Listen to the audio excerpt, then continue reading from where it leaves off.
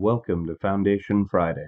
The dedication and covenant of silent unity was signed on December 7th, 1892 by Charles and Myrtle Fillmore, founders of the Unity movement.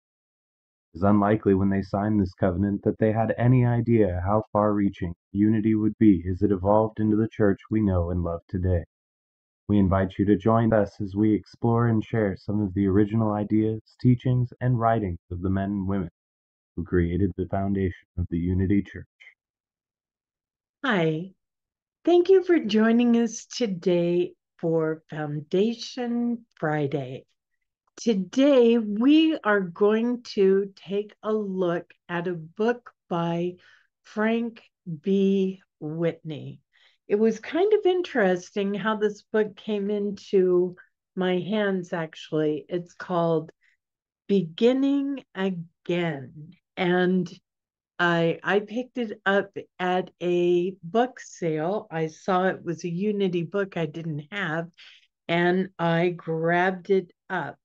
Beginning Again by Frank B. Whitney. Now, I knew the name Frank B. Whitney, so I looked him up, and he is actually the author of the hymn I behold the Christ in you.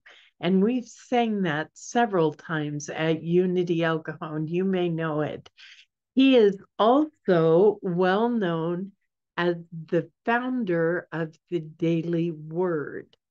He believed everyone should start the day with affirmations and positivity.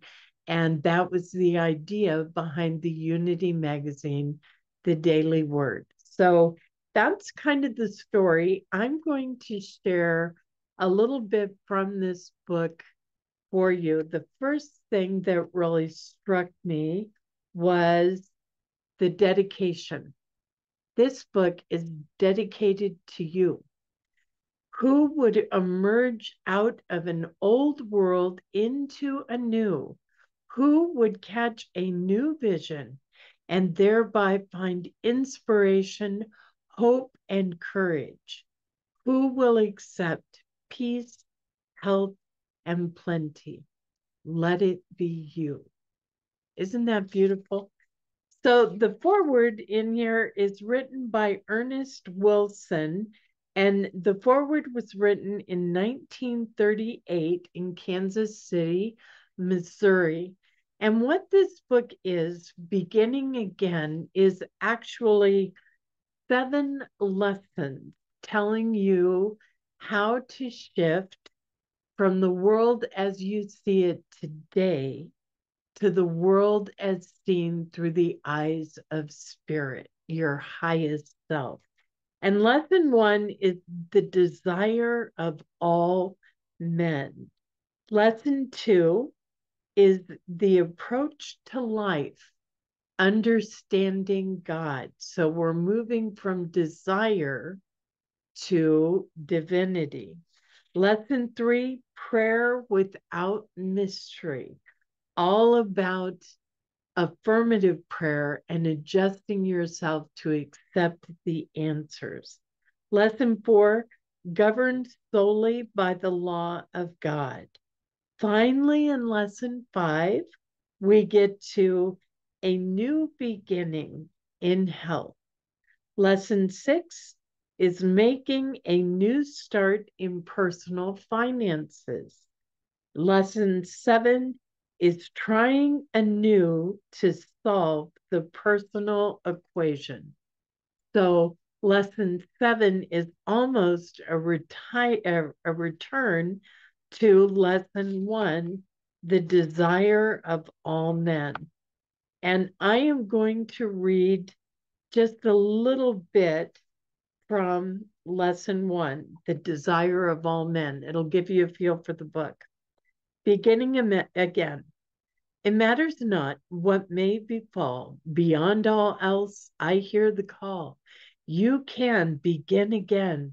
My courage rises when I hear God's voice allay the thought of fear. And when he whispers gently near, you can begin again. When once quite all the world seemed wrong, Throughout its den, I heard his song, "You can begin again."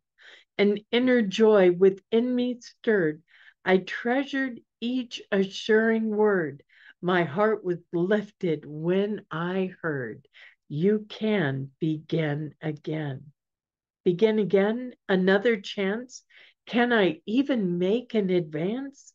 You can begin again.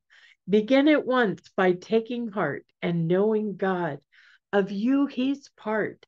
New life to you, He will impart. You can begin again. Promises and inspirations from the Book of Books. Behold, I create new heavens and a new earth, and the former things shall not be remembered. Isaiah 65:17. They received the word with all readiness of mind. Acts 17:11. Be ye transformed by renewing of your mind. Romans 12:2. If any man is in Christ, he is a new creature. The old things are passed away. Behold, they become anew. 2 Corinthians 5:17. We serve in newness of spirit and not in oldness of the letter. Romans 7:6. The desires of all men. There is one desire that all men have in common, the desire to be able to take a new hold on life. This desire is most keenly felt after the individual has made mistakes, after he has experienced some shock of failure, after he has been thwarted in his efforts to progress. About him, he often sees the season of spring come to present the old world to itself in a new guise. He sees bud and flower revealing a new world through his gaze. He too wants to begin again. So that's a taste of the book and a look at the lessons on how to begin again. Thank you for joining us for Foundation Friday. We hope you'll tune in again for something completely different. Namaste. Thank you for joining us, and let's stay connected and grow in spirit. We are on Facebook. Search for Unity Church of El Cajon and follow us and like our posts.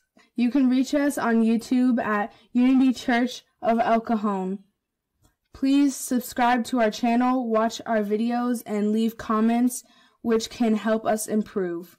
We are on the web at unityofelcajon.org. Email or call our church office to receive our weekly newsletters, which lists all of our activities and opportunities to learn and grow together.